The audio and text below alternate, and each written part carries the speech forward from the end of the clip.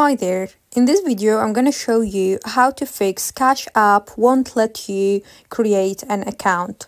So the first thing you should make sure of that the details that you are entering, such as your email, your phone number, are not used before. So if they are already used in a different account, Cash App won't let you create the account using these details. So make sure of that.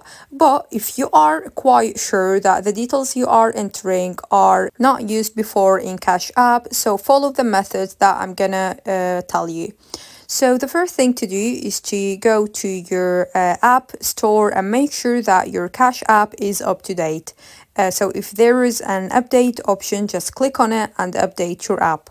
The next thing to do is to make sure that your device is up to date as well. So go to your phone settings, go to general and then software update, and make sure that there are no updates on there for you to install. So after you do this, check if the problem is resolved. If not, you can try to remove the app from your device and reinstall it again.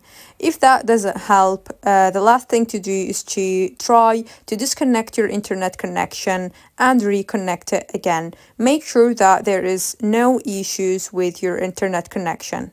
If that doesn't work, then the last thing to do is to contact Cash App support. Simply explain to them the issue that you are having and they will be able to advise you what to do next.